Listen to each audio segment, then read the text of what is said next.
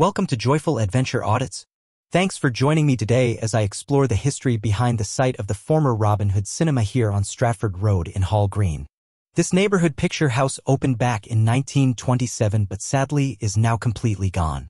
The Robin Hood Theatre, as it was originally known, first opened its doors on December 26, 1927, showing the film Ben-Hur starring Ramon Navarro. It got its name from nearby Robin Hood Lane and played into the folklore with its Tudor-inspired interior decor and even a painted mural depicting Robin Hood and his merry men above the stage.